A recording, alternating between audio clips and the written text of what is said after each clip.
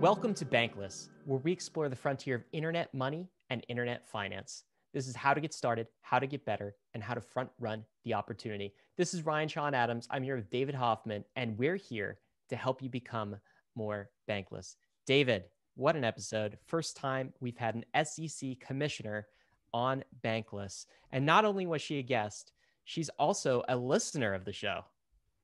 Yeah, absolutely fantastic. Pretty cool that the great words of Bankless are making their way all the way into the office of the SEC. Hester Peirce, more endearingly known as Crypto Mom, has been one of, I think, crypto's biggest allies in the space. And she's careful about that word because she doesn't advocate for any specific industry. But why we call her Crypto Mom in the crypto world is because she understands the value and what can come out of crypto. And she wants to make sure that the power, the dormant power that is in crypto, is able to manifest in ways that are good instead of being bad. And it's very rare to have someone who is in a governmental regulatory body that also understands the power that can be and is looking to help facilitate that. So Hester Peirce is a fantastic ally of the space. Really happy to have a very deep and thorough conversation with her about a whole range of subjects, such as tokens, DeFi, quote unquote self-driving banks, and regulatory clarity and what she's optimistic about into the future. Yeah, and I want folks to really appreciate what this takes, is because as an SEC commissioner, right? Like the crypto markets, that's just like a fraction of your brain space. I mean, you're not spending all of your time thinking about crypto. Hester's not like us. We spend all of our time thinking about crypto, right? Mm-hmm. So the fact that she can talk about DeFi the way she does, understands what DAOs are, understands kind of the nature of NFTs and of protocols and the removal of intermediaries, and can speak in an educated way about this space is super impressive. And honestly, it makes me bullish, makes me excited, makes me optimistic. And something that you repeat so often, David, is the most bullish thing for crypto is to be understood. And that means understood by everyone. We want like financial people to understand it in Wall Street. We want Silicon Valley people to understand it. We want everyday citizens to understand it. We want regulators to understand it. And in particular, those that align with the value system of crypto, which is open access to a permissionless financial system, they'll just gravitate to it and they'll fight our fight for us in the places where we don't occupy and we don't exist. And so, I just think that was a very refreshing conversation with a regulator, someone that you might think is sort of like the cop trying to tell you like what you can't do. But she really gets it. She really understands it. And she has a very nuanced perspective on DeFi. So just a fantastic episode. The SEC is only one of many regulating bodies that is relevant to crypto. And so this conversation does not represent all regulating bodies. But if it did, I would be extremely optimistic about the future of crypto and DeFi regulation, which is inherently an almost impossible task to like perfectly regulate what is something that DeFi moves at a speed that no one can comprehend, not even Ryan and I. And that's a question that we ask Hester, like, how do you even try and regulate something that moves 10 times faster than any human can keep up with? And her answers there, I thought were pretty compelling, because she said it's not about regulating the technology, it's about regulating the principles. And how else are you going to regulate something that it has infinite possibilities with regards to what could be done on Ethereum? And Hester understands that. And the fact that she understands that, I think, is really important to what can be done here with crypto to make sure that we actually produce the ecosystem that we know crypto can be, yet it is not yet. And I think Hester would want us to clarify that the views she expressed were her own personal opinions. They were not views of the SEC writ large. But this, of course, goes back to something we often say, which the layer zero is people. That's true for crypto networks. It's also true for regulatory bodies. There are individual people making the decisions and advocating for positions in our places in government as well. So with that as an introduction, we want to get right to the interview with Hester Peirce. But before we do, let's take a minute to tell you about the sponsors that made this episode possible. MetaMask is your go-to wallet for the bankless journey. If you're going bankless, you need MetaMask, period. Browser and mobile, get them both. This is your tool to unlock the world of DeFi. Here's my favorite part. Now you can swap tokens directly in MetaMask with a single swipe. This has got to be the easiest way to trade Ethereum tokens. Choose a token you own, a token to exchange it with, and get your quotes. If you like what you see, you hit swap. That's it. What makes swaps so useful is what happens behind the scenes. It compares DEXs, aggregators, and market makers to find you the best price with the lowest network fees and the least slippage. This means you can swap a wider range of tokens, and swaps can even automatically split up your trade to give you access to better liquidity. You don't even have to think about it. Try it out. Download MetaMask for desktop or mobile now at metamask.io and start swapping. Bankless is proud to be supported by UNISWAP. UNISWAP is a new paradigm in asset exchange infrastructure.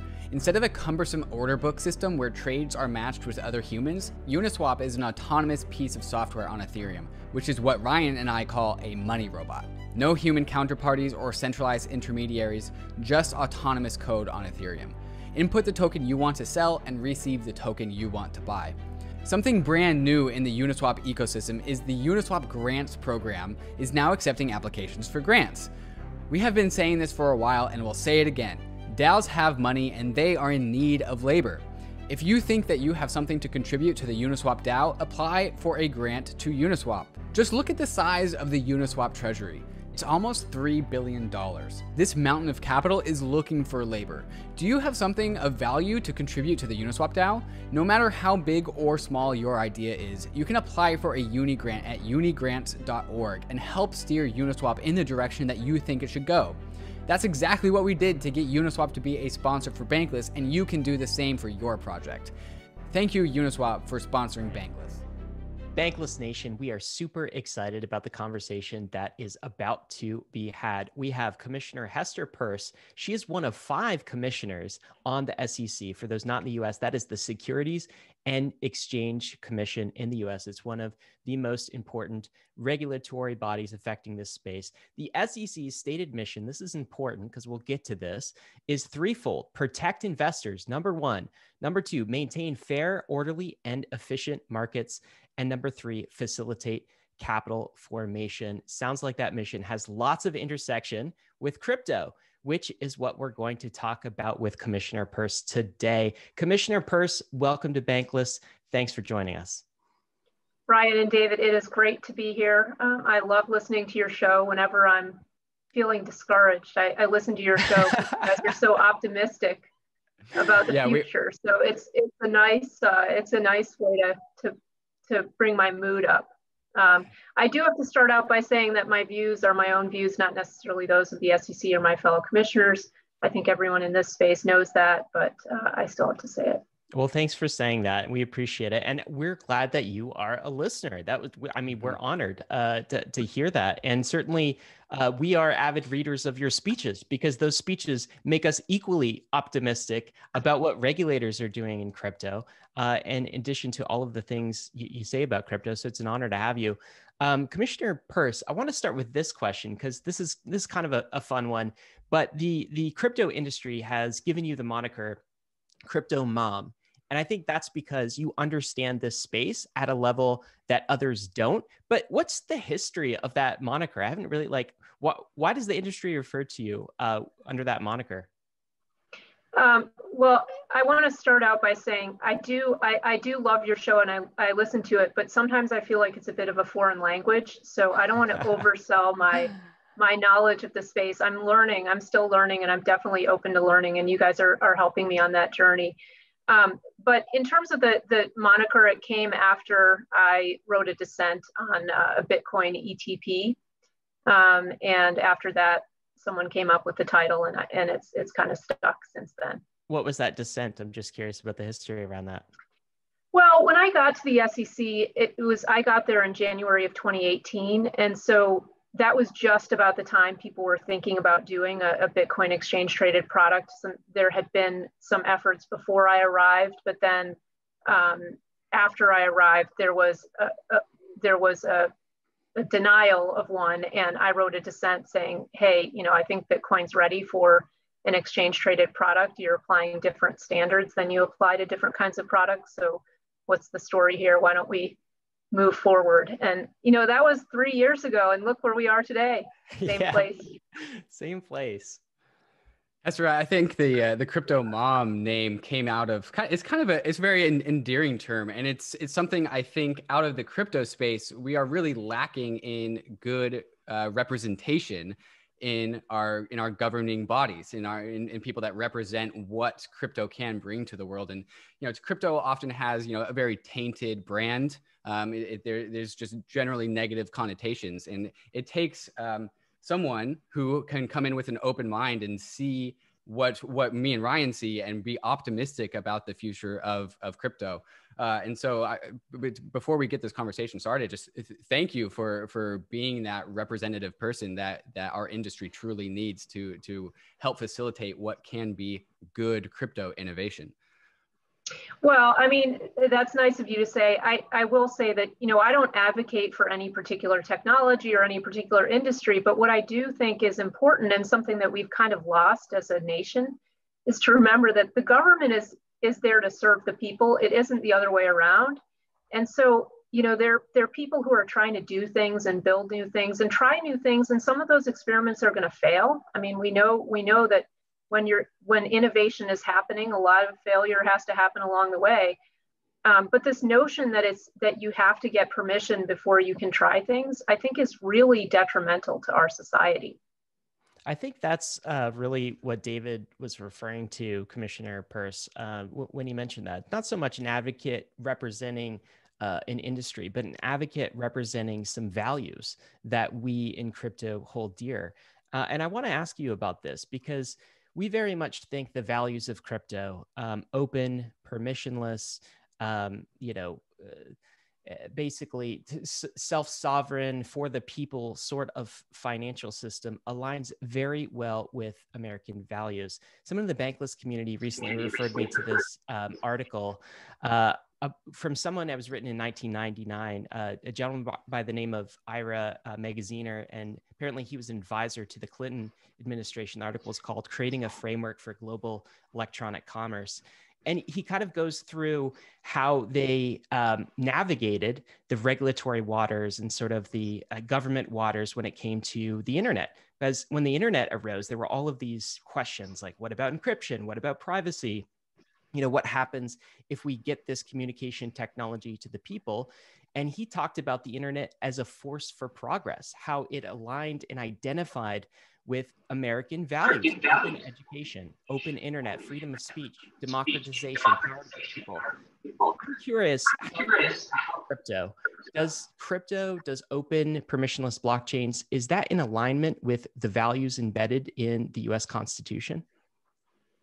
Yeah, I mean, I think it's certainly in line with what we are as a country and the fundamentals of what this country are, which is that we want people to be able to engage with one another in mutually beneficial transactions that are voluntary. And really, the government should be stepping in only when there's an issue of someone harming someone else. And I think the whole crypto peer-to-peer model is one in which you've got people voluntarily engaging with one another in ways that they find to be beneficial to each party finds beneficial. And why should we stand in the way of that as a government? I think we should try to encourage that kind of thing, because it's better for society when you have people cooperating with one another. So I'm curious, maybe this comes from a recent speech where you articulated this well, that you made in February. It's called Atomic Trading. And I'll note it had rocket emojis in the title of the speech, at least as it was published in the SAC. So maybe some crypto culture leaking out here. But you made this comment. You said, technology does not change our regulatory objectives of protecting investors, facilitating capital formation, and fostering market integrity. But for technology to have its maximum benefit, we will need to change our attitude. Specifically, we tend to look at technological innovation in the markets with deep suspicion, and that mindset has to change. I felt like in the speech, you were making kind of this dual argument that, hey, like first, our mandate at the SEC as regulators hasn't really changed. You know, people are still, as we call it on Bankless, the base layer of this entire system, and people really haven't changed across the centuries.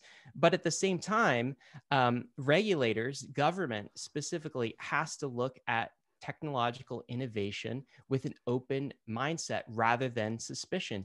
Can you get into that and you know, why you made those comments? Well, I think one of the issues with regulators is that we, you know, we're people too, right? And that was part of the theme of the speech. We have our own concerns about if something goes wrong, people are going to come back and they're going to say, "Hey, why did you let this happen? You know, you could have shut this down before it became a problem."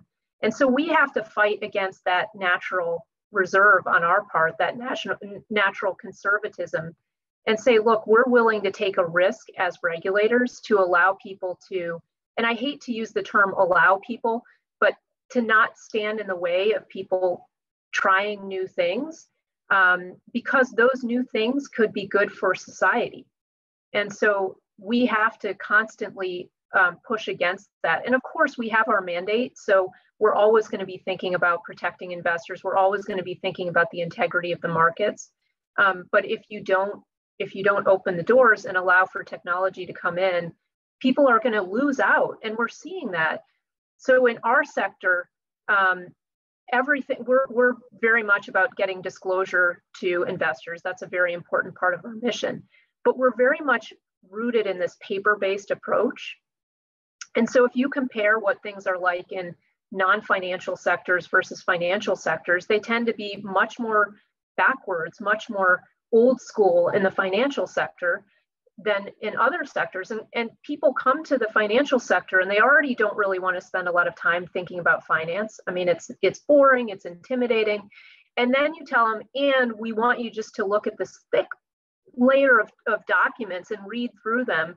And people say, no, I'd rather be doing my online shopping on my phone. And so if we can try to marry those and allow financial firms to use technology to communicate with investors, I think that's a good thing. Now, you all are saying, well, we want to just jettison the old financial system altogether and go for this new model over here. And my point to that is, you know, hey, why not let people try those things too? Peer-to-peer systems are very good for other reasons. And so we should, as regulators, we should kind of like the fact that people are trying peer-to-peer because it has certain qualities of resilience that a centralized financial system doesn't have.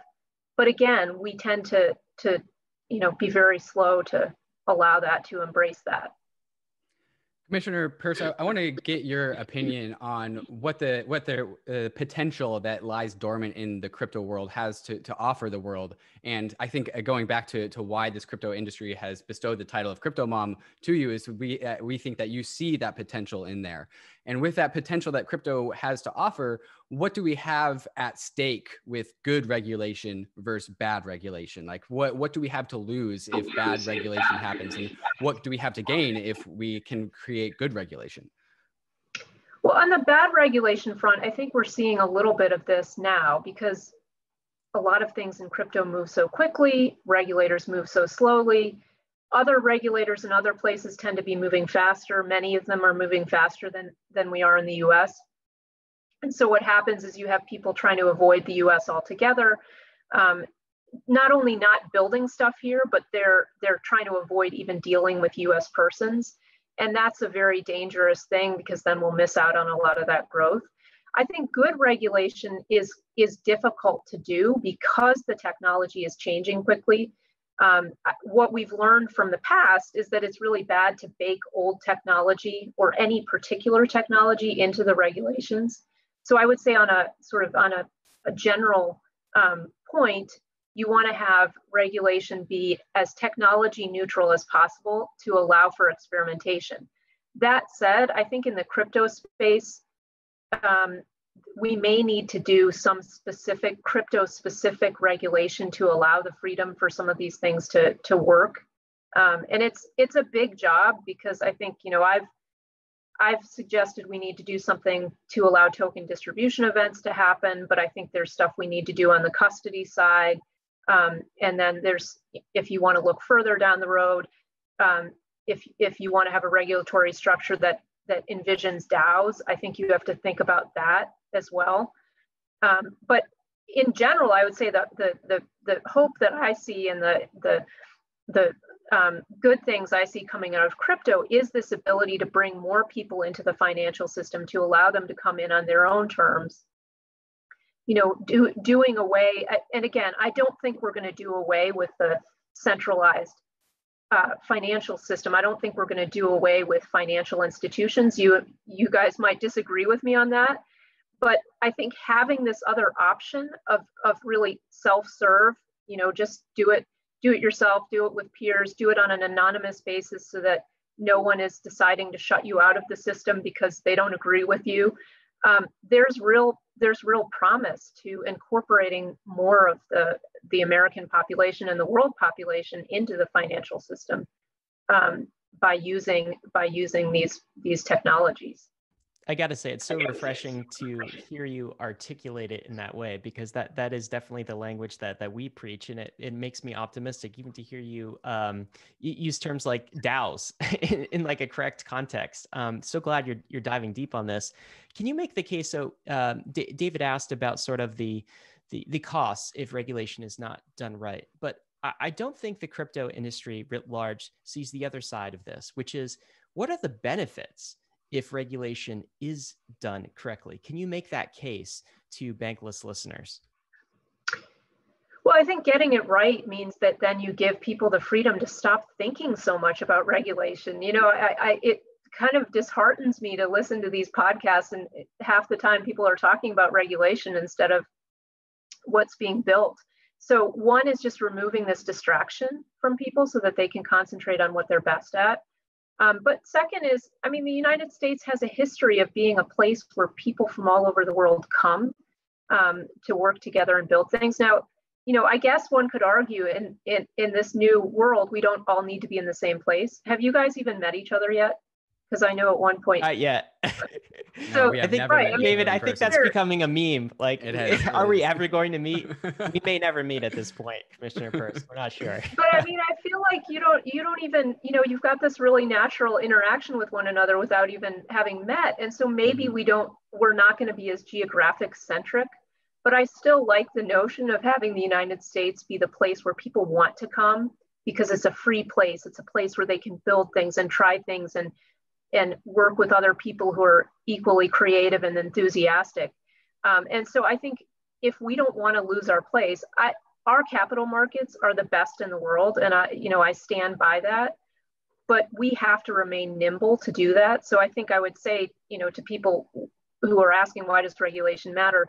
It really does matter to allow people that freedom to be their best at doing what they're best at. Well, this is what's interesting is because David and I think listeners of the Bankless Show really believe that this parallel financial system that we're building, this thing called DeFi, is going to play a massive role in the future of finance, in the future of money, in the future of how banking continues, on the internet, basically. But you also articulated in your speech, which I'm going to refer to once again, that this kind of can present a challenge to regulators. And maybe DeFi is one of the bigger challenges that they've seen. We've had waves of challenges with like, what is this Bitcoin thing? And then what is this Ethereum thing? And then like, what are ICOs? And now we have this DeFi thing cropping up. And it doesn't just touch areas of the SEC or CFTC. It touches FinCEN, it touches the entire banking financial apparatus in the US. I'm going to read a quote out to you from your speech. Decentralized finance will provide a very good test for our ability to regulate with an eye toward protecting the interests of investors, markets, and this is key, not incumbents. Can you talk about the challenges of DeFi as regulators are looking at this now and trying to figure out what's going on? Well, the regulatory model, especially, you know, a model like the SEC, is really reliant upon looking at particular institutions as a center point, right? So if there's an issue, if there's a problem, we know who to go to. It's that financial institution in the middle that's intermediating between two people. With DeFi, you don't necessarily, I mean, you don't have a central entity to go to, and you might not even know who wrote a smart contract, right? And if you do, is it even appropriate to go to that person? I would argue not. So you really don't have anyone to hold accountable. And I think that that's kind of the challenge. It's also the beauty of this, because I think when you're dealing with something like DeFi, where it's really up to the people involved to make their own decisions, the responsibility is clearly on them. And so we have to, that's the message, right? Because when something goes wrong, people want to come to us and say, well, do something about it. And in DeFi, I'm not sure what we could do about it if there's a problem. So it is, if you think of a decentralized exchange, for example, or an automated market maker, who do we go to when something goes wrong? I don't know who to go to. So that's the big challenge for the regulator. The interesting thing is there's really no one to go to. To your point, this is all code. This is also why we end every episode by talking about crypto as this is the frontier. It's not for everyone. This is sort of the Wild West. And if you're playing in this space, you have to take personal accountability, a new level of personal accountability. But what you just said, that's why I actually do appreciate that disclaimer that you have at the end of your episodes, because I think that's an important message. It's exciting to be part of this, but being part of it means that you are taking a risk. And if you're not comfortable with that risk, you shouldn't walk down that road. That's why I think there's going to be, even as DeFi grows, I think there's going to be a way for people who aren't comfortable with that to be served. So I think there will be some element of centralization that people can opt into or opt out of. And that's probably the best solution, right? That people can choose their level of comfort and their level of willingness to take risks. Completely agree. This is, we sort of hearken this to the Oregon Trail, right? You could get dysentery, you could, break an axle wheel, you could starve on the road. Lots of bad things can happen to you when you're on this other side. But I want to ask a question about regulators' current understanding of this, because I think you articulated it very well. Like in DeFi, there aren't intermediaries. But we're looking from the outside, not actually sure how many regulators understand DeFi at that level yet. Some of the conversation, some of the verbiage, some of the tone coming out sometimes makes us think that they think DeFi might just be another kind of banking sort of thing where there are intermediaries, there are custodians at all times. How close are regulators to understanding that we're talking about code, we're talking about no intermediaries, we're talking about a different level of self-sovereignty when it comes to this financial system? I mean, I think people haven't spent that much time thinking about it yet. Honestly, I think it's still, as much as DeFi has been having its moment and growing, or maybe its preliminary moment and growing really fast, I just think there's not a lot of attention on it. I mean, you've got to keep in mind that regulators are just now coming around to the idea that, well, maybe Bitcoin is going to be around for a little while. So DeFi is really not on people's radar. But I mean, I think we need to be having these conversations before it really grasps people's attention, because what I'm concerned about, and I think it's better just to have this conversation out in the open. What I'm concerned about is that when people see things move peer-to-peer, people who are regulatorily minded, their initial inclination is to say, let's figure out a way to grab those peer-to-peer transactions, figure out a way to monitor them, and let's figure out a way to regulate them. And though that raises, those kinds of inclinations raise really profound questions for us as an American people. There are obviously reasons why we would want to monitor those things. We AML, KYC, you don't want the financial system, whether it's the decentralized one or the centralized one, to be used to fund terrorist activities or other illegal activity. So we get that. I mean, I guess there are other types of things that you would, I think about investor protection. You want investors to be protected. But at the same time, the value of privacy, the value of people's ability to transact without having government watch what you're doing in your individual financial life, those are really important principles. And I think if we don't put that out there and say we care about these things, and you can't just plow over personal privacy and the ability of people to live their lives without being monitored, we're going to end up in a really bad situation really quickly. It's very interesting to me in the more traditional securities land that I occupy and spend most of my time in. We're just now starting this massive surveillance program for every trade in the markets, in the stock and options markets. Every retail trade is going to be tracked in those markets now. And I don't think that's okay. And people say, well, why don't you think it's okay? If you have nothing to hide, why do you care? And my response to that is, you don't have to have something to hide. You just don't necessarily want some regulator seeing every stock you buy and every stock you sell, because there's something personal about that. Now, if you're doing something wrong, of course we as regulators are going to go in and look at what you're doing. Totally fine. But for the average person just going about her day-to-day business to have to think about being monitored all the time, I find that really problematic. And I think that's going to be a real challenge in the DeFi space. And it's one where we really need to confront head on.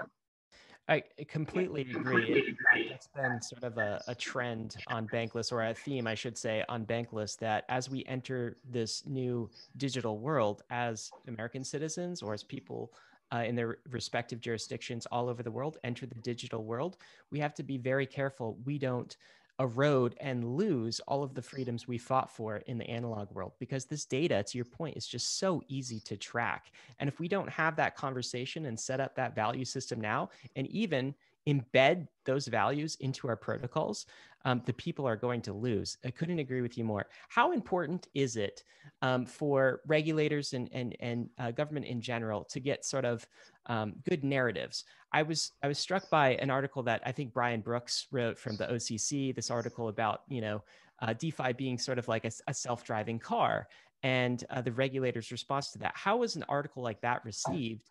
And is that sort of thing helpful to help those in government understand what's happening in DeFi?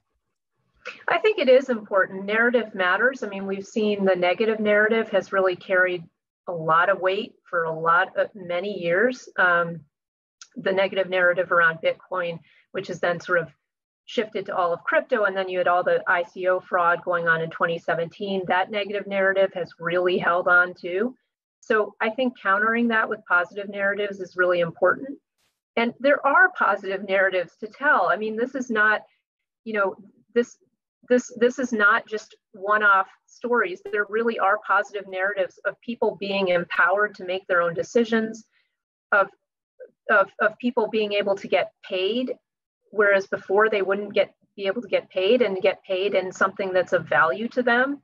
So there really are positive freedom affirming values that I think, and stories that can be told, but I think people need to do a better job of telling those, and they do matter to regulators, because that's what regulators think about when they approach an issue. If they have in their mind, oh, Bitcoin is all about Silk Road, or crypto is all about ICO fraud, or whatever the current negative thing is, people will grab hold of that. It's pretty remarkable.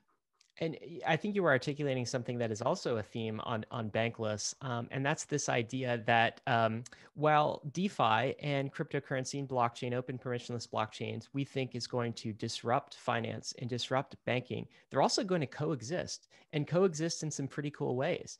So we have this idea on Bankless we refer to as the DeFi mullet, where you've got fintech in the front, but you've got DeFi in the back.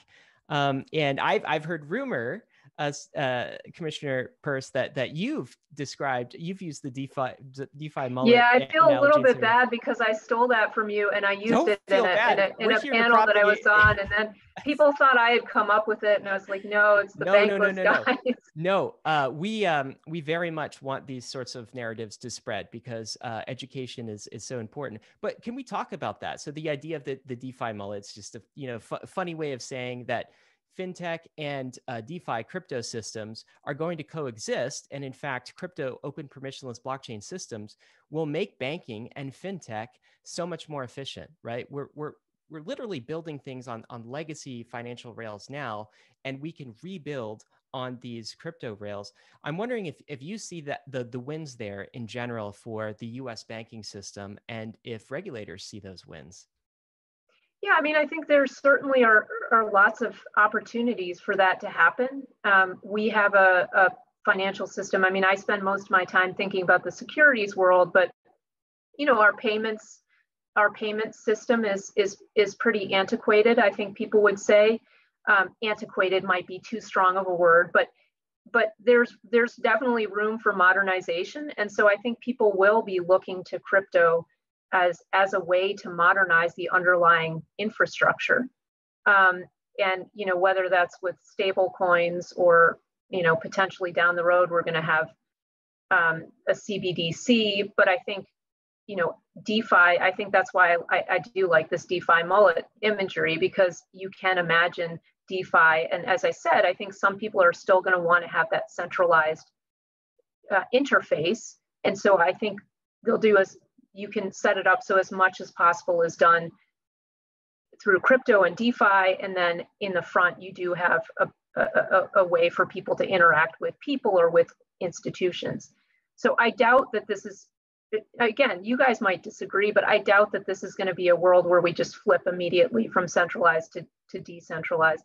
I think centralized parties in the financial system are looking for ways that they can incorporate crypto into what they do and how they serve their customers. Absolutely. Long live the DeFi mullet. Hey guys, I hope you're enjoying the interview so far. In the second half of this interview with Hester, we get into Gary Gensler and Hester's optimism about Gary's strong level of understanding of the crypto space, but also where her and Gary don't yet see eye to eye.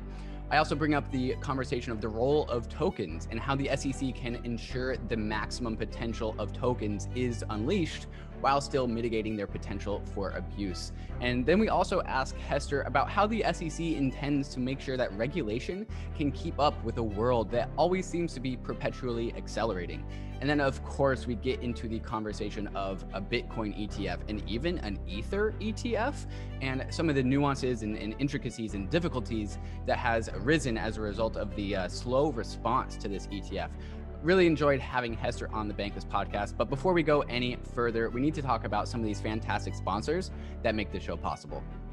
Gemini is the world's most trusted cryptocurrency exchange. I've been a customer of Gemini since I first got into crypto in 2017, and it's been my main exchange of choice to make my crypto buys and sells. Gemini is available in all 50 states and in over 50 countries worldwide, and on Gemini there are markets for over 30 various different crypto assets, including many of the hot DeFi tokens, and it's one of the few exchanges that has liquid DAI markets. Gemini just launched their Earn program, where you can earn up to 7.4% interest on 26 various crypto assets.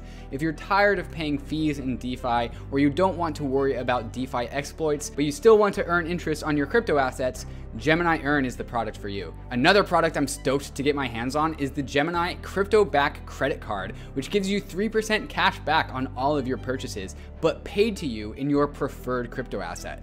When I get my Gemini credit card, I'm going to make sure that I get my cash back in ETH. So whenever I buy something, I get a little bit of ETH bonus back to me at the same time. You can open up a free account in under 3 minutes at gemini.com/gobankless. And if you trade more than $100 within the first 30 days after sign up, you'll be gifted a free $15 Bitcoin bonus. Check them out at gemini.com/gobankless. Synthetics is Ethereum's decentralized derivatives liquidity protocol. What does that mean? Synthetics is a platform for creating and trading synthetic assets, which are assets that are priced via an oracle rather than bids or asks. traders can use the KWENTA exchange, which hosts and trades all of the synthetic assets created by Synthetix. Traders on KWENTA can trade synthetic tokens like SBTC, SOIL, or SDeFi. Because KWENTA is powered by Synthetix, traders experience zero slippage on their trades. No, I didn't mean low slippage, I meant no slippage, because that is the power of the Synthetix platform. No slippage on your trades. You can also easily short assets with iSynths, which are synthetic assets that move inversely to their target asset. Synthetix isn't just for traders. Developers can build on Synthetix to access the infinite liquidity offered by synthetic assets, or investors can stake collateral to the protocol and earn fees that the protocol collects. If you're a trader and you're looking for a trading platform not found in the legacy world, check out KWENTA.io. If you're a developer or you just want to earn yield on your collateral, go to www.synthetix.io, where you can stake your SNX or ETH and earn fees from Synthetix. Let's talk a little bit about the SEC. So we've talked about broadly government regulation, government regulators, and sort of the cost of getting it wrong and the benefits of getting it right. Before we talk about the SEC and maybe some of the things it's gotten right, some of the things maybe you feel like it's needs improvement off track, can you do a quick recap for the audience on the SEC? So the purpose of the SEC, I said in my introduction, I think that's a very clean mission statement and actually a pretty inspiring mission statement. Maybe you could reflect on that. And then my understanding is there are 5 SEC commissioners, of which you are one, and that there's a chairperson. That chairperson has now changed from Jay Clayton, whom some might know in crypto. I believe, is Gary Gensler now confirmed, or is he in the process of being confirmed? Can you give us some background on Sure. SEC and everything that's going on? So the SEC is about 90 years old, and it is showing its age a little bit. It is one of the federal financial regulators. The U.S. is pretty unusual in the number of financial regulators it has, both at the federal level and the state level, and so it can be quite a complicated thicket to work through if you're trying to do something in this space. We are one of 2 regulators, federal regulators for the capital markets, which is basically, those are the markets where investors come and they put capital in, and businesses come and they take capital out, distinguishing it from the lending sector, which is, the bank regulators handle that. So we oversee the stock exchanges, the options exchanges. We oversee broker dealers and investment advisors.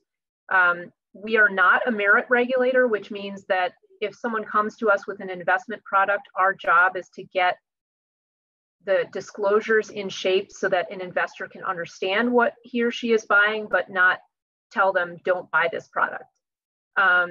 So we definitely write lots of rules, but our mission really, as you said, I think that mission statement is a nice, clean mission statement, protecting investors. And on that aspect, I always try to emphasize that protecting investors means not only trying to prevent them from getting hurt by pointing out to them that there are red flags they should be looking for when they invest, things that they should be thinking about by getting them disclosure so they can really make a good informed decision, but also making sure that investors have the opportunities they want to invest in the things they want to invest in. Then on the market integrity point, we think a lot about market integrity. We want to make sure that our markets are places where people feel comfortable coming and transacting.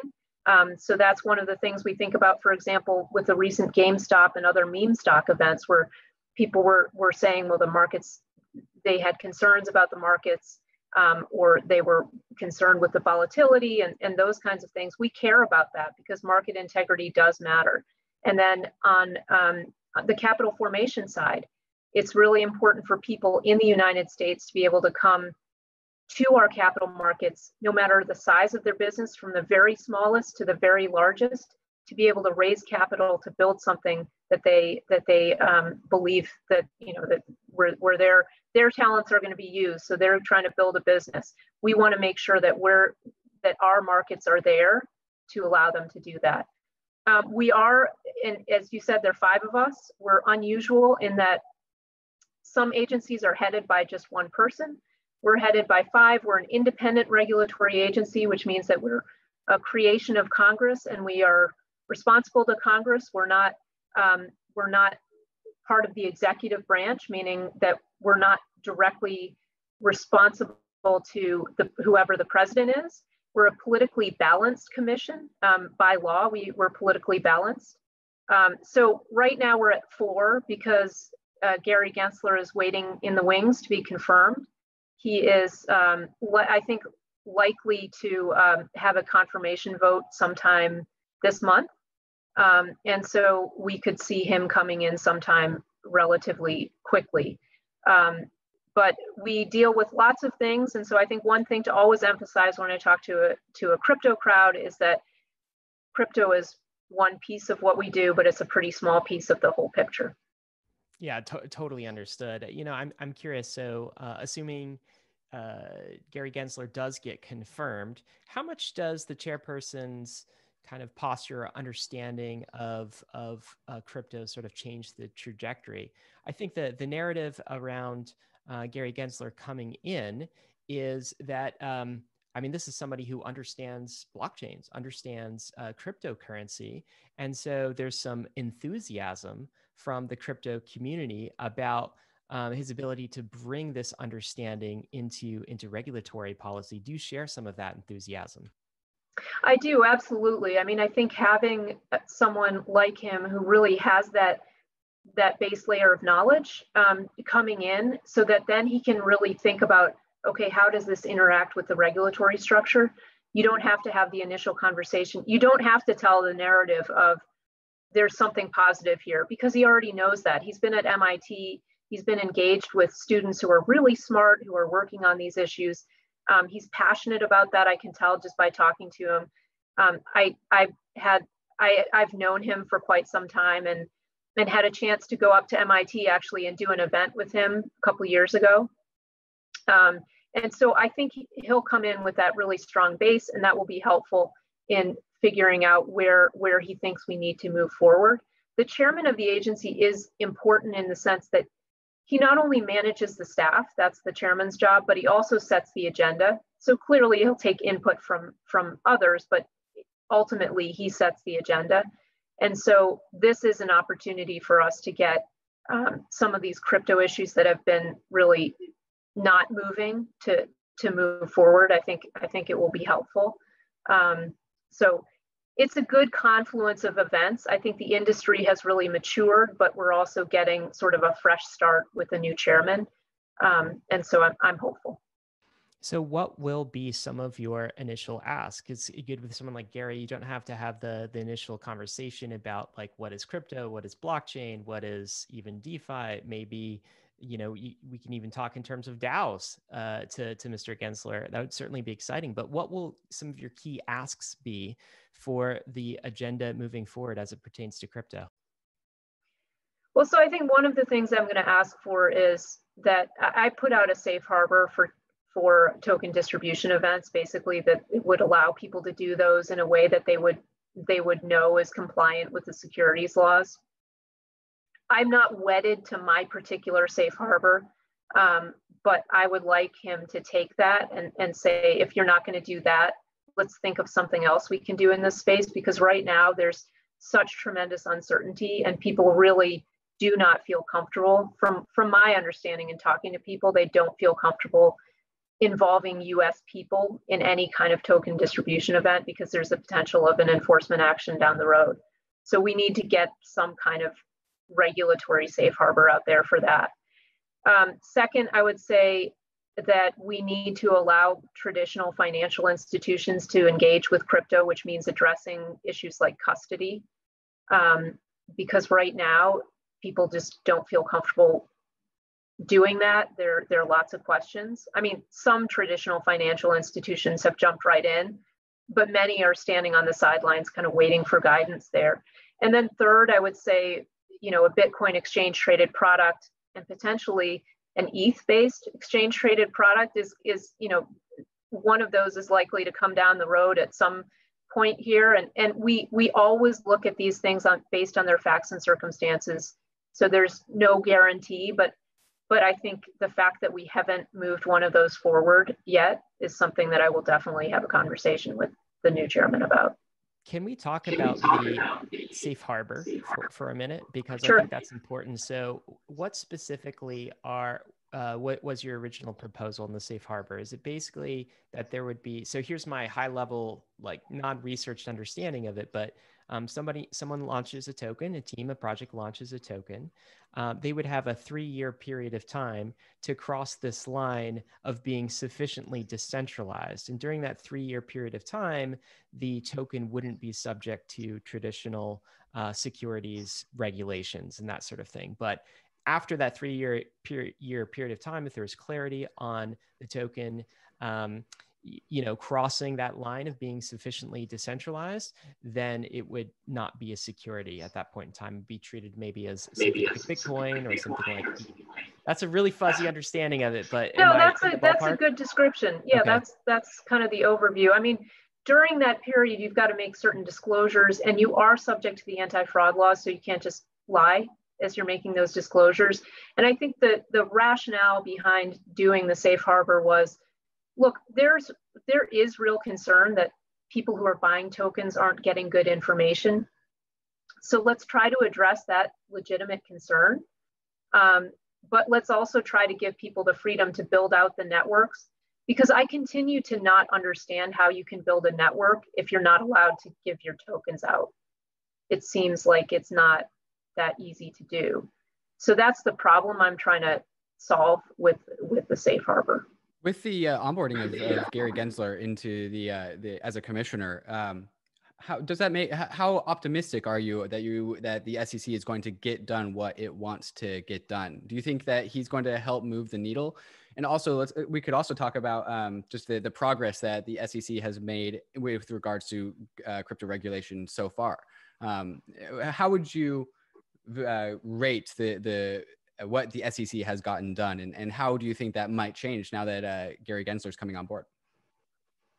Well, I am optimistic. Look, I don't think we've done a good job so far, and this is not a condemnation of the staff at the SEC. As I say, they're really natural reasons that regulators tend to be very conservative, because they don't want people to get hurt and they don't want to upset the integrity of markets either. And so there's this concern. But I think what you need from the top of an agency is you need someone to say, and in our case, it's the commissioners, to say, we get that there's a risk to allowing new things, to allow. Again, I don't like to use that term in connection with regulation, because I don't think that we should operate from a baseline of things not being allowed. I think we should operate from a baseline of things are allowed unless there's a reason not to allow them. But the world we live in is one where, you have to get permission to move forward.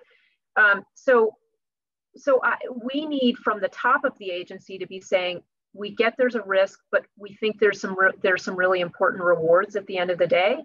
So let's move this forward. And that's why I'm optimistic that with a new chairman coming in, we can have a little bit of a reset, a chance to rethink things.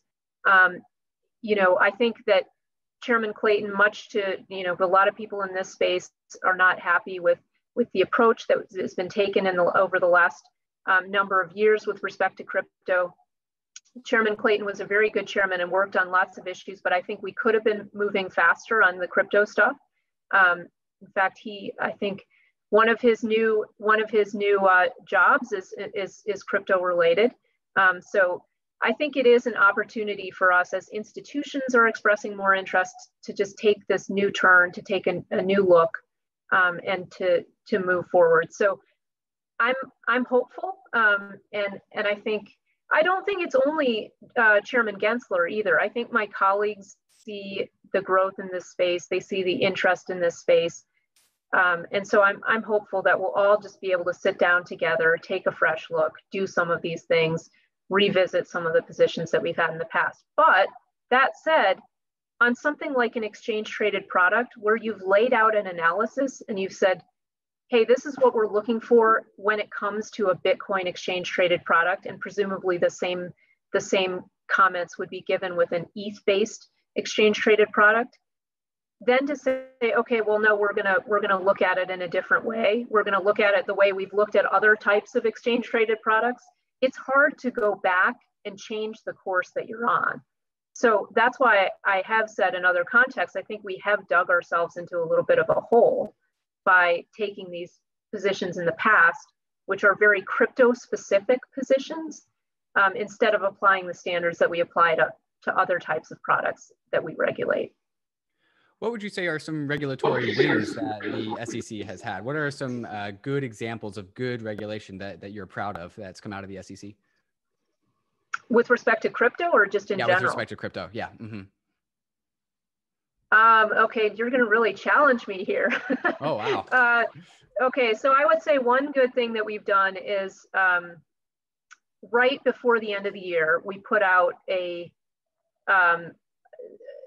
was a sort of a pilot program that gave broker dealers 5 years within which they could experiment with digital asset securities. Now, that begs the question of what's a digital asset security and what isn't. So that's a difficult question. But I think that was an important first step to saying we get that this is going to happen. We're trying to set up a framework within which this can happen. Now, we can quibble, as I have, about how limited that was. That, you know, for example, you can't hold any non-security digital assets, which means that if you want to get, you know, paid in ETH or Bitcoin, and you want to have people pay in that to get digital asset securities, you couldn't do that. And there are other restrictions that I think are too restrictive, but I think that is a positive start.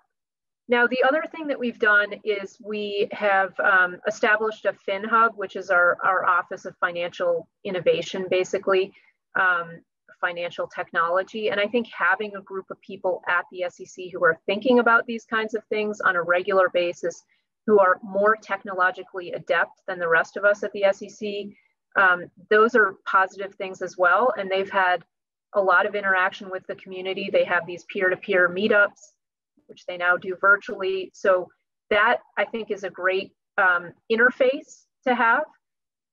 We've also issued some no action letters.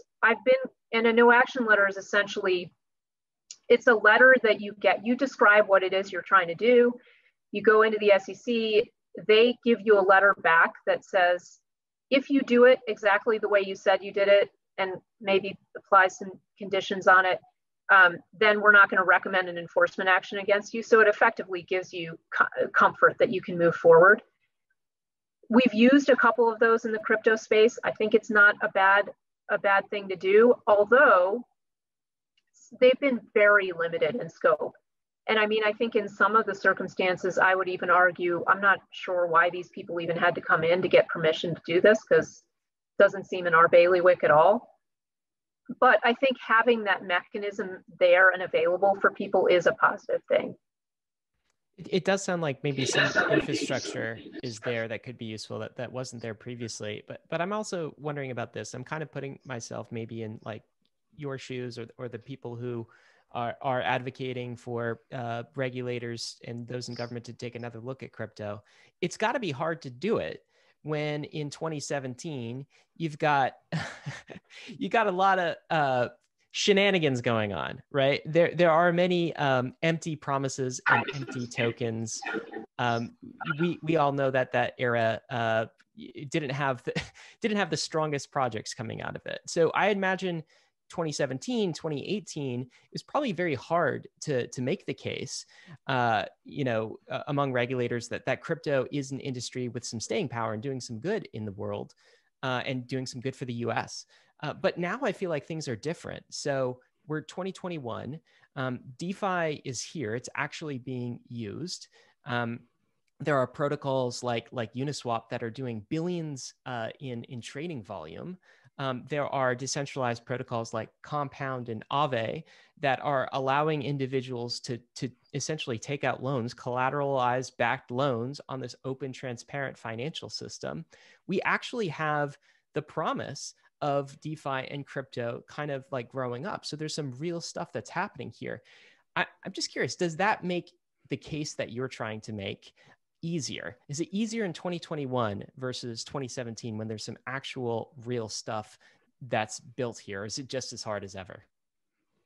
Well, I mean, I think you're right to point out that 27. So when I got to the SEC in 2018, the Dow report, we had just issued the Dow report to say, hey, people, you know, if you're doing some of this stuff, it could end up being a securities offering, so you better be careful. And then we brought a series of cases. And I think, I mean, I should have included that in the list of positive things we've done. I think the cases involving fraud are particularly important to say to people, if you're doing a fraudulent securities offering and you're draping it in a crypto cloak, you know, too bad, we're going to come after you because you're just defrauding people. And, you know, people are people and they will find ways to defraud people. So I think that was important for us to lay that marker down. The unfortunate thing, and this isn't true only with respect to crypto, but a big part of my job every week is to look at enforcement cases and to vote on them. And so we're getting this constant stream of really bad fact patterns where people are stealing from their mothers, their brothers, their friends, and they're, you know, running off and, you know, using it for all kinds of nefarious purpose, using the money for all kinds of, well, I mean, they think it's positive, but it's pretty seedy stuff that they're using the money for. And so you see this and you're getting this constant flow and you think, wow, everyone out there is trying to rip someone off because you're seeing so many bad things. And so it can be really hard to move past that, even with respect to the traditional financial system. You're suspicious because you do see, and everyone does need to be skeptical, no matter who you're interacting with. If someone is doing something that looks odd to you or they're not answering your questions, you should run the other way. So it's healthy to have that skepticism, but I think from a regulator's perspective, the negative stuff can really overshadow the positive stuff.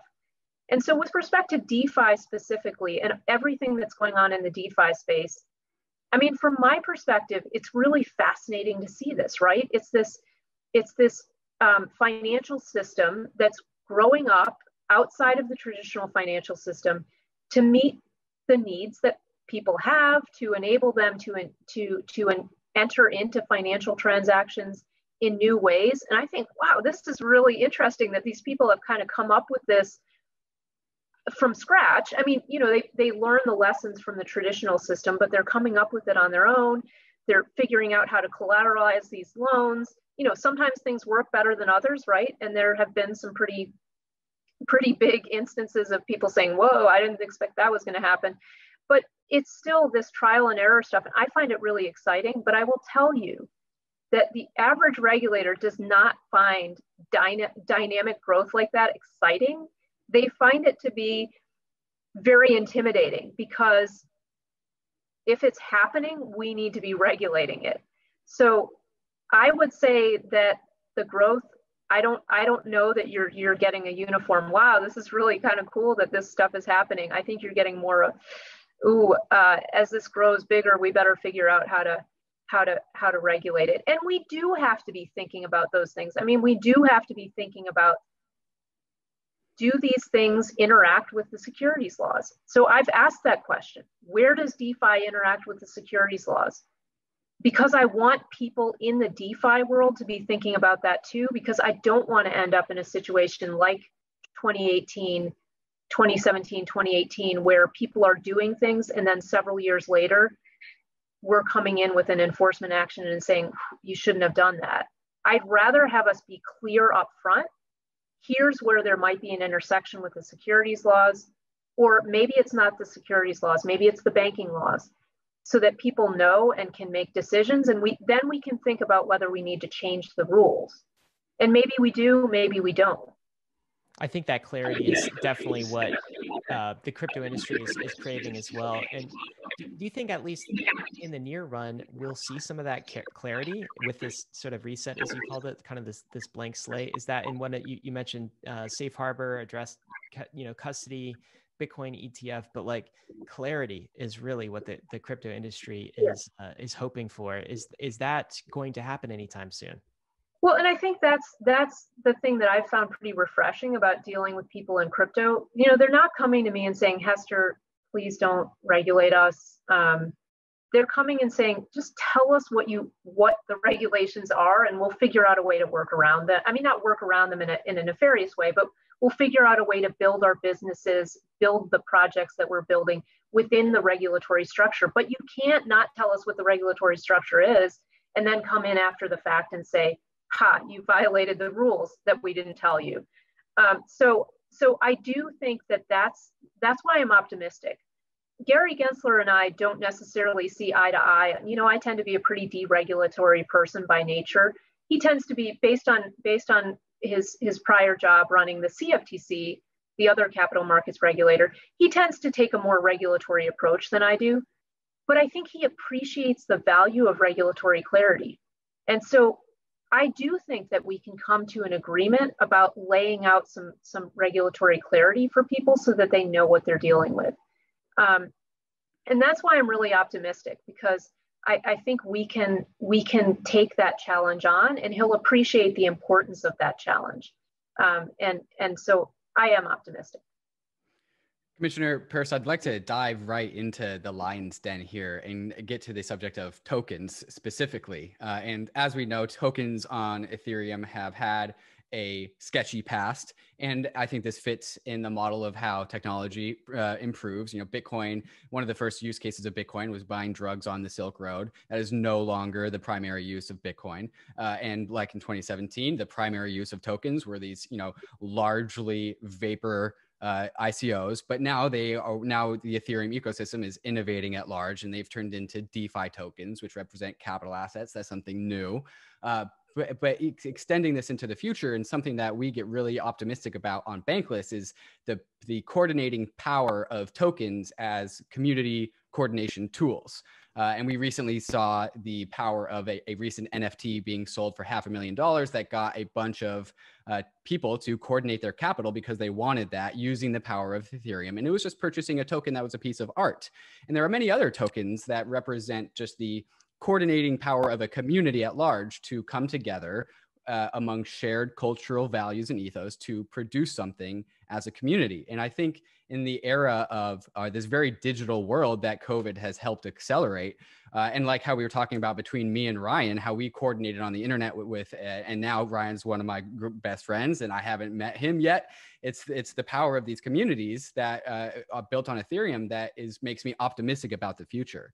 And so with that framing in mind, how do you see the dormant power in tokens and what could be expressed? And then how can the SEC help express that power versus stifling it? I mean, that's a big question, right? So my first response to that is, what is the SEC's role? The SEC's role is not to be the visionaries who are thinking about how these things can be used. It's to set that framework within which this can happen. And I think it's exciting to see, you know, I will candidly tell you, I don't fully understand everything that's happening in the DeFi space, and I certainly don't fully understand everything that's happening around NFTs. I think I have a lot of learning to do on that. But I think what we should be doing is allowing that experimentation to be happening and figuring out ways that we can, again, provide that clarity so that people can feel free to enter into those transactions. I think we have to stop being so skittish about peer-to-peer engagements. So I think we're going to have to figure out a way to grapple with the peer-to-peer element. That's something that really is quite new for us.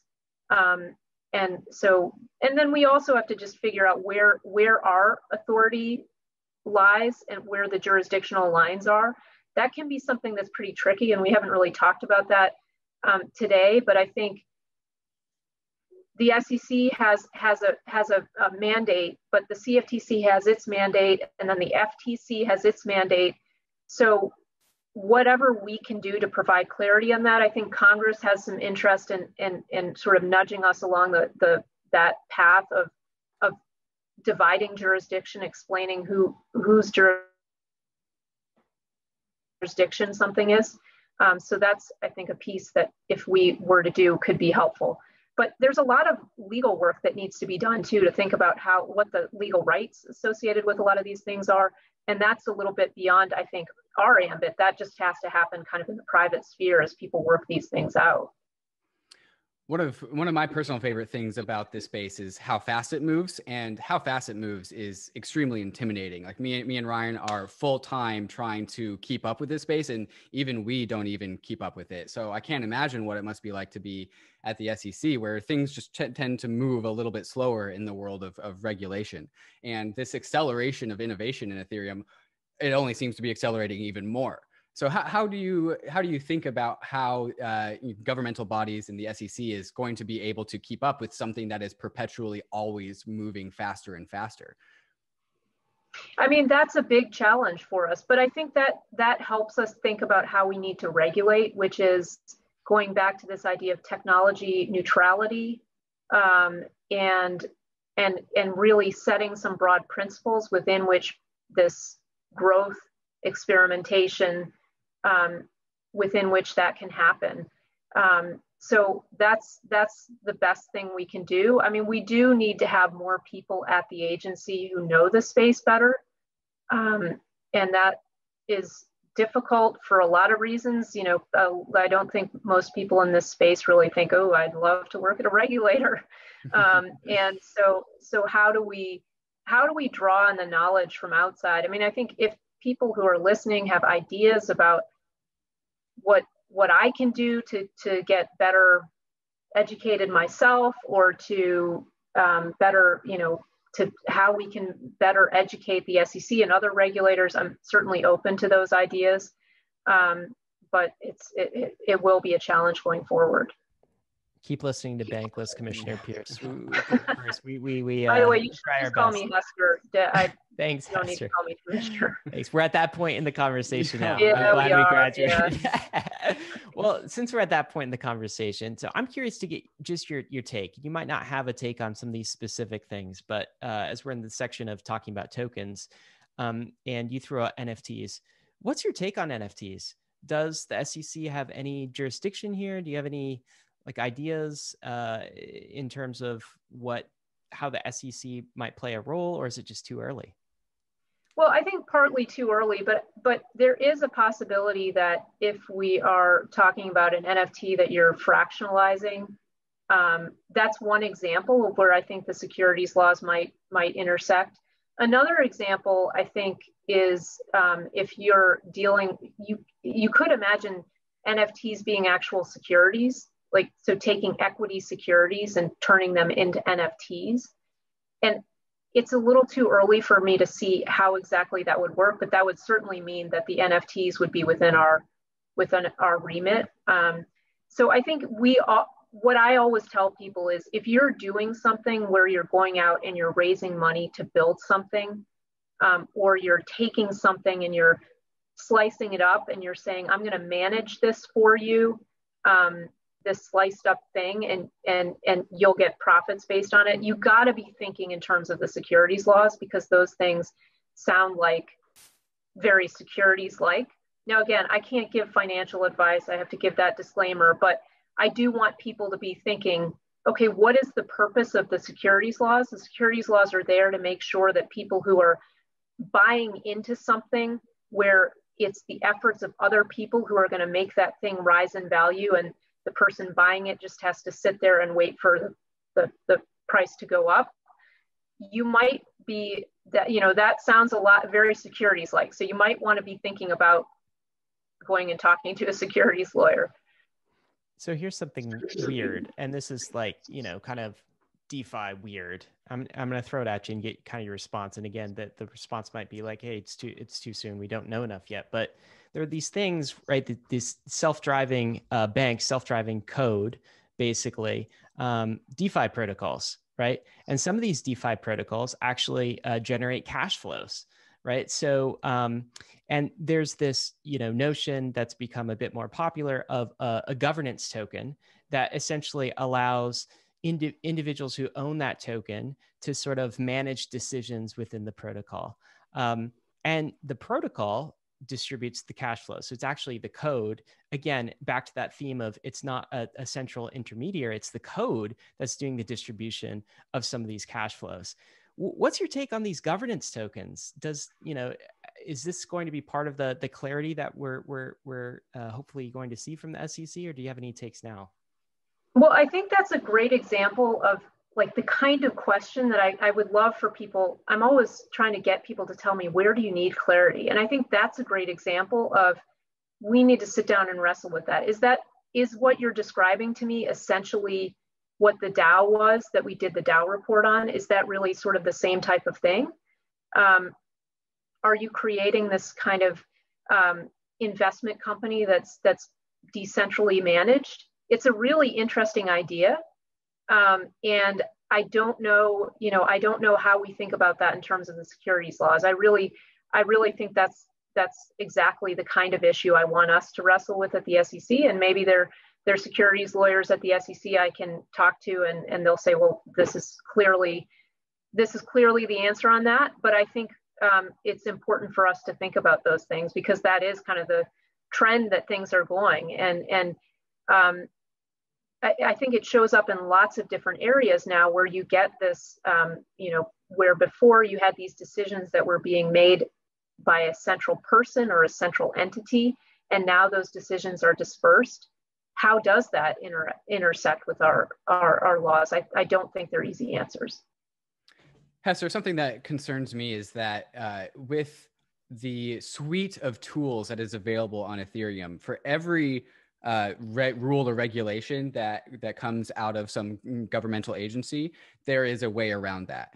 And not only is there one way around that, there's perhaps infinite ways around that. And perhaps you regulate the ERC20 token that comes from a DAO that's issuing cash flows, and then somebody puts that into an Ethereum address that wraps it up and puts it into an NFT to escape some sort of rules. One thing, and this kind of goes back to the question of accelerating innovation.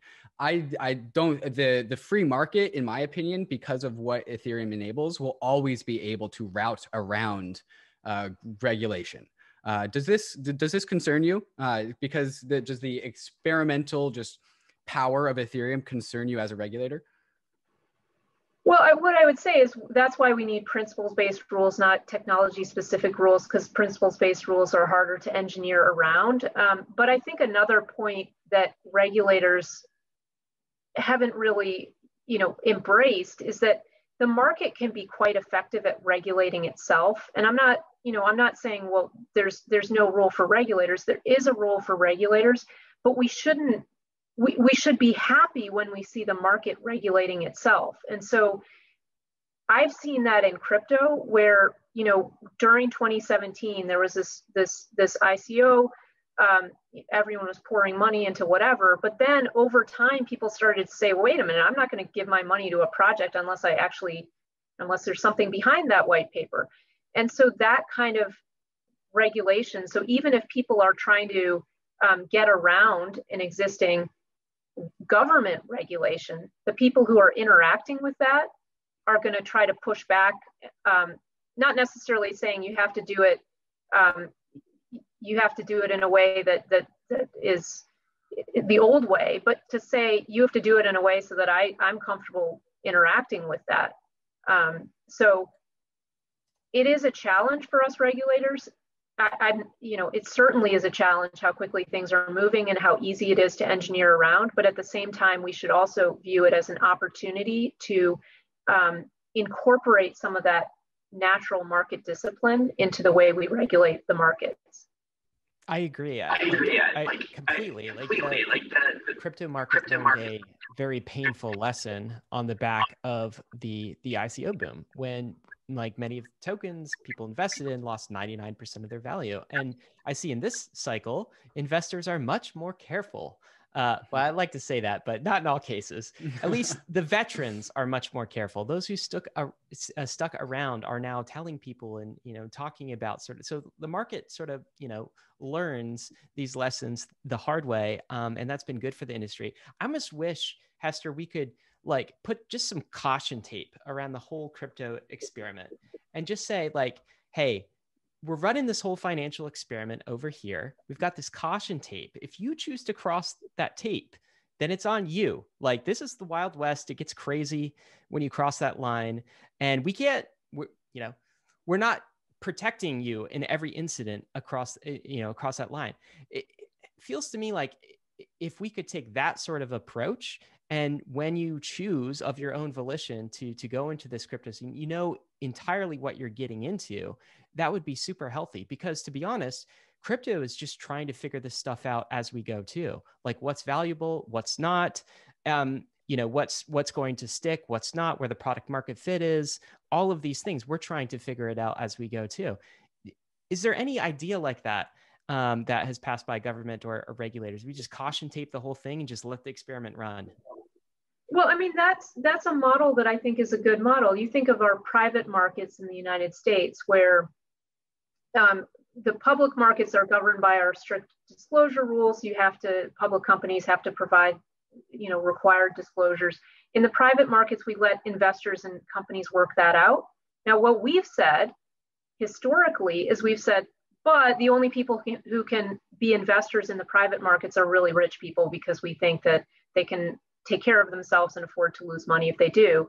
And my view has always been, that's very un-American. We should allow anyone to participate, but we should take this caution tape approach and say, but if you participate in those markets, there's no guarantee that you're going to get the information that you need. And there's certainly no guarantee that you're going to get the return that someone told you you're going to get. So please exercise great caution when entering into that space.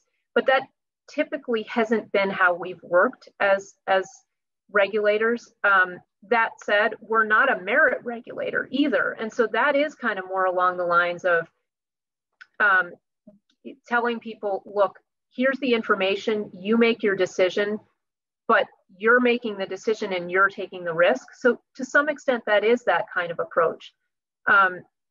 So the only other thing I would say in response to that is that if we were to take that kind of approach, here's what would happen. Okay, caution tape, big letters, you enter at your own risk, it's not for everyone. Make sure you know what you're doing, or no make lifeguards, no technical support. Yep, you're on your own. There's no one to call when something goes wrong. Then something goes wrong. Twitter, I open up my Twitter. Hester, I lost my money in this, DeFi protocol. What are you going to do about it? And my response is, I'm going to do nothing about it, because I told you that you were on your own there, and we don't have any insight. We don't have anyone to grab hold of there. But I think that people are really angry at the regulator for not doing anything. So it really is a responsibility thing. If you want to enter into that space, you've got to take the responsibility when things go wrong. And you've got to take that as a learning experience and then move on from that and decide, you know what, maybe the DeFi world isn't for me. Maybe I'm back into CeFi. But don't come calling the regulator who you told to stay out of it in the first place. Well said. That's the challenge. People are people, though, and you always want to have someone to call when something goes wrong, and I get it. I do too. As we come to a close here, Hester, and again, thank you for coming on and being so generous with your time. We have to get to the conversation of ETFs. And so my questions to you is, when Bitcoin ETF and when the Bitcoin ETF does come, if it does come, is there going to be one ETF or many ETFs? Well, I think that's a big question that we all have. And again, I don't have a good answer to that, because I thought there should have been a Bitcoin exchange traded product approved based on the documents we got, based on the applications we got. I thought it should have happened a long time ago. So I don't really understand what it is we're looking for. The Bitcoin market is quite mature now, in the sense that there's a mature futures market. There are a lot of very large players in those markets now that are arbitraging and bringing price consistency across different markets. So I don't really know that there are other countries that have exchange traded products. We saw Canada just introduce some. I don't really know what we're waiting for. I've not understood that. Again, facts and circumstances of each application, how the product is going to be designed, those things. Yeah, bottom line is, I don't know when an exchange traded product is going to get approved. But again, I think it is a natural chance for us to rethink our approach, given that Gensler is likely coming in very soon. But even so, these product approval type things, and approval is not the right word, but allowing these products to move forward can take a long time. And you raised the important question of, is it going to be one? Because the first one is likely to get quite a bit of attention and investor funds, or is it going to be multiple at the same time? And I think that's a difficult question, and another example of why it does matter when regulators wait too long to do something. It makes it much harder to do it. And I think that is a cautionary tale for us regulators more generally. And that's something that you saw with Brian Brooks at OCC. You know, he said, look, I can see that this is going to be a bigger, not exchange traded products, but that crypto is going to be a bigger thing in the future. And so I'm going to lay down the rails already for it to be integrated into the banking system. That's a really good approach. You do it before it becomes such a big thing that it's such a big deal. And then you allow financial institutions to experiment with it. I would love us to be doing the same, taking that same kind of approach. The crypto space tends to be pretty good at putting on a conspiracy hat, and I've got a little bit of that in me myself. And so I want to pose this question to you. In my opinion, the longer and longer that we don't have a Bitcoin ETF, the more and more of a political statement it is to protect the brand of the dollar as the world's reserve currency. Because there's something to say about, like, perhaps not helping facilitate Bitcoin growth if it comes at the cost of the US dollar, which comes at the cost of US sovereignty. And perhaps every single day that there's not a Bitcoin ETF is an attempt to protect the dollar. How does that sort of conspiracy land with you? I mean, I think you should probably take that conspiracy hat off. But what I do think that the American approach, the American government's approach to crypto, to Bitcoin, to DeFi, one needs to recognize, as we talked about at the beginning, that there's a value to these stores of value, exchanges of value to people, and both in the US and outside the US. And because of that, we as regulators shouldn't approach it with the idea of, oh, this is bad, but, oh, how can we build the regulatory system within which this stuff can function? But the second point I would make is that I think it's really short-sighted on DeFi, because so much of DeFi is really, it's in dollars. I mean, it's in stable coins, but they're dollar stable coins. And so I guess my question to people who push back and say, oh, this is a threat to the dollar, would be to say, well, actually, we're dollarizing more of the world because it's being done through private stable coins. And so that should be something that you actually like, if you like if you want the dollar to have more value. And it's, you know, it's really a positive in people's lives. So that's something that we have to take into account too. So people need to stop being so concerned about standing in the way of non-sovereign stores of value and exchanges of value. I think that they can coexist with the sovereign ones. And so I don't find that to be a challenge. And I think it's again, a really important reminder that regulators need to remember that we serve the people. Our job is to serve the people.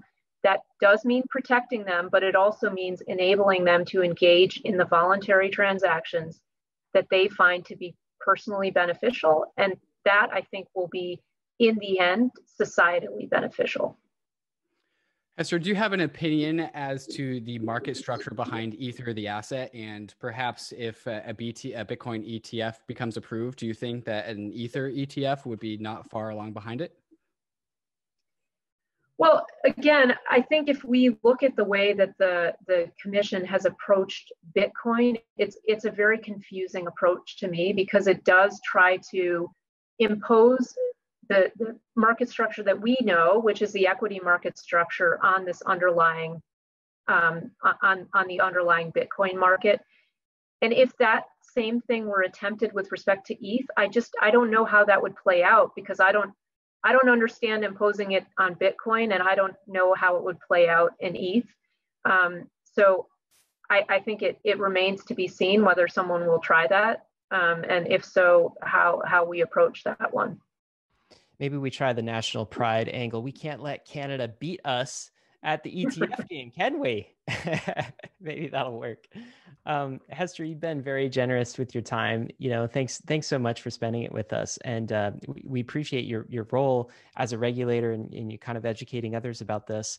Can you tell us, I guess, maybe a message to crypto, those in crypto, the crypto community who maybe think of regulators or government in a bad light? Give us some optimism, right? So tell us the good stuff, and maybe you entered this conversation saying you're optimistic. Why are you optimistic for 2021 and beyond? I'm optimistic because we do live in a place where people are supposed to interact with regulators, provide input to regulators, inform us, help us to think through these difficult philosophical, legal, technical issues. And so what a wonderful opportunity it is to be in a society where we can have these conversations, we can have them publicly, we can wrestle with these things together. And so I think that's the source of my optimism. It's that people have been willing to engage with me. They've been willing to get over that big regulatory label that I wear on my hat and tell me what they're trying to build, tell me what the challenges they're facing, help me to think through these issues. And so I'm optimistic because this is a world in which crowd involvement, that's what DeFi is about. It's about decentralized talent and decentralized contributions to something that people are building together. We can do that in regulation too. We can take all of the wisdom from people who are building, from people like me who come from a regulatory background, from lawyers, and we can meld that all together and we can build a better regulatory framework. Why not apply that same decentralized ethos to regulation? So that's why I'm optimistic. People forget regulation is just another protocol, and we are in the protocol space. Hester, how can people help? Like those listening, how can people help?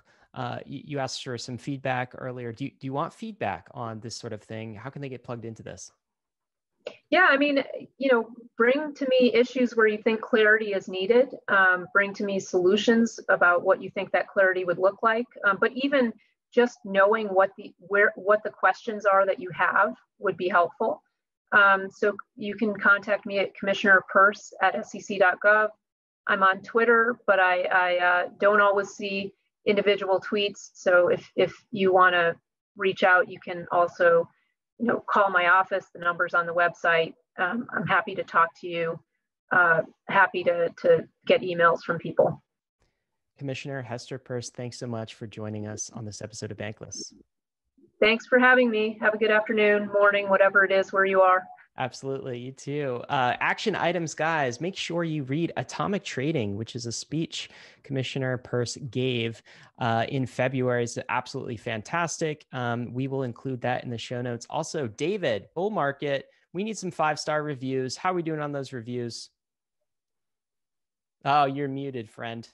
Always looking for a few more 5-star reviews. If we want to get the Bankless world to the top of the iTunes charts, we need those 5-star reviews. There is important conversations being had here, like the one that we just had. And if you think that these conversations are valuable and need to be heard by more people, give us those 5-star reviews wherever you listen to podcasts. And I think this conversation was valuable because David said he was my best friend in this episode. First time ever. I'm going to treasure that. Risks and disclaimers, guys. Of course, you've got to talk about risks and disclaimers when it comes to crypto. Bitcoin is risky. ETH is risky. All of crypto is risky. So is DeFi. You could lose what you put in, but we're headed west. This is the frontier. It's not for everyone, but thanks for joining us on Bankless. Hey, we hope you enjoyed the video. If you did, head over to Bankless HQ right now to develop your crypto investing skills and learn how to free yourself from banks and gain your financial independence. We recommend joining our daily newsletter, podcast, and community as a Bankless Premium subscriber to get the most out of your Bankless experience. You'll get access to our market analysis, our alpha leaks, and exclusive content, and even the Bankless token for airdrops, raffles, and unlocks. If you're interested in crypto, the Bankless community is where you want to be. Click the link in the description to become a Bankless Premium subscriber today. Also, don't forget to subscribe to the channel for in-depth interviews with industry leaders, Ask Me Anythings, and weekly roll-ups where we summarize the week in crypto and other fantastic content. Thanks everyone for watching and being on the journey as we build out the Bankless Nation.